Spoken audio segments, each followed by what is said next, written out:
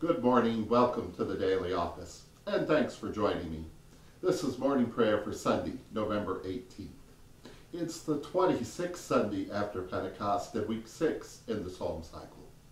And the scripture for this service, Psalm 66, Matthew 23, verse 13 to 24, and Colossians chapter 1, verse 12 to 20.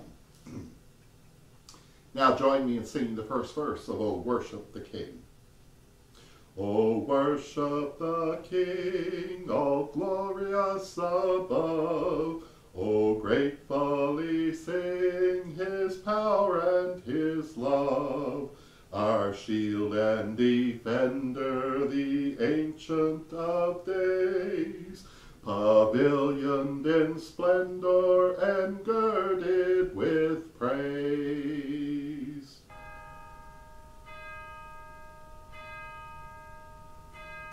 Open my lips, my mouth shall declare your praise. Alleluia, make a joyful noise to God, all you lands. Alleluia, Psalm 66, and please recite it with me. Alleluia, make a joyful noise to God, all you lands. Sing forth the honor of God's name, and make God's praise glorious. Say to God, how awesome are your deeds. Through the greatness of your power shall your enemies submit to you.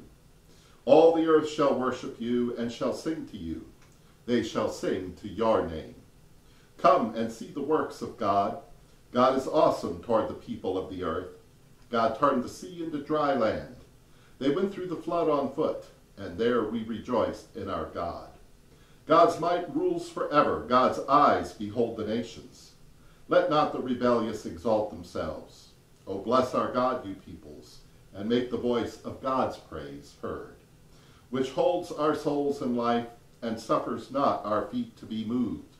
For you, O God, have proved us, you have tried us, as silver is tried. You brought us into the net, and you laid affliction upon our backs. You have caused enemies to ride over our heads. We went through fire and through water, but you brought us out into a wealthy place. And I will go into your house with burnt offerings. I will pay to you my vows, which my lips have uttered and my mouth has spoken when I was in trouble. I will offer to you burnt sacrifices of fatlings with the incense of rams. I will offer bullocks with goats. Come, hear all you that fear God, and I will declare what God has done for my life. I cried to you, God, with my mouth, and you were extolled by my tongue. If I have evil in my heart, you will not hear me. But truthfully you have heard me. You have attended to the voice of my prayer. Blessed are you, which have not turned away my prayer, nor taken your mercy from me. Glory to you, source of all being, eternal Word and Holy Spirit, as in the beginning, so now and forever. Amen. Alleluia. Alleluia, make a joyful noise to God, all you lands. Alleluia. A reading from the Holy Gospel according to Matthew, chapter 23, beginning at verse 13. But woe to you, scribes and Pharisees, hypocrites! For you lock people out of the kingdom of heaven, and for you do not go in yourselves, and when others are going in, you stop them. Woe to you, scribes and Pharisees, hypocrites! For you cross sea and land to make a single convert, and you make the new convert twice as much a child of hell as yourselves. Woe to you, blind guides, who say, whoever swears by the sanctuary is bound by nothing, but whoever swears by the gold of the sanctuary is bound by the oath. You blind fools!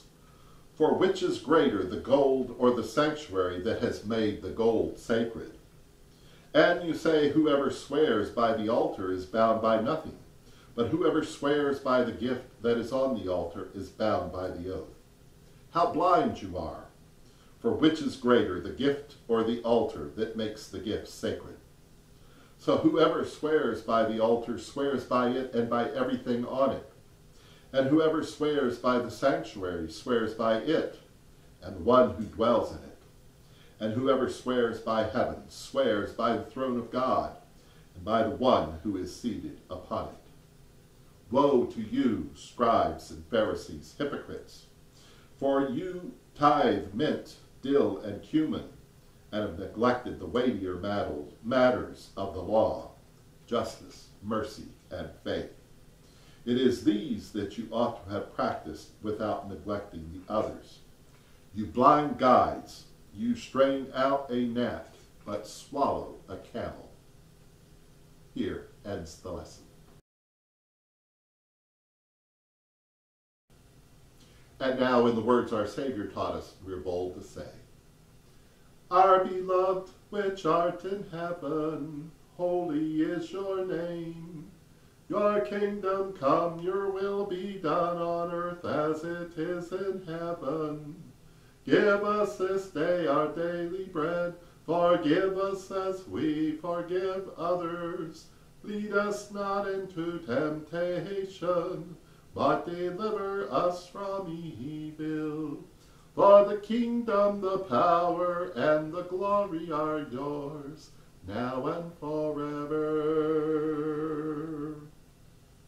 Alleluia, give thanks to God, who has made us to share in the inheritance of the saints in the light. Alleluia. A canticle from the letter to the Colossians, and please join me in reciting it. Alleluia, give thanks to God, who has made us to share in the inheritance of the saints in light, who has delivered us from the power of darkness and has brought us into the kingdom of Christ. In Christ we have redemption, through Christ's blood the forgiveness of sins. Christ is the image of the invisible God, the firstborn of every creature. For by Christ were all things created that are in heaven and that are in earth, visible and invisible, whether they be thrones or dominions or principalities or powers. All things were created by Christ and for Christ. And Christ is before all things, and by Christ all things exist. And Christ is the head of the body, the church, who is the beginning, the firstborn from the dead, that in all things Christ might have preeminence. For it pleased God that in Christ should all fullness dwell, and having made peace through the blood of the cross, to reconcile all things to God by Christ, things in earth and things in heaven. Glory to you, source of all being, eternal Word and Holy Spirit, as in the beginning, so now and forever. Amen. Alleluia.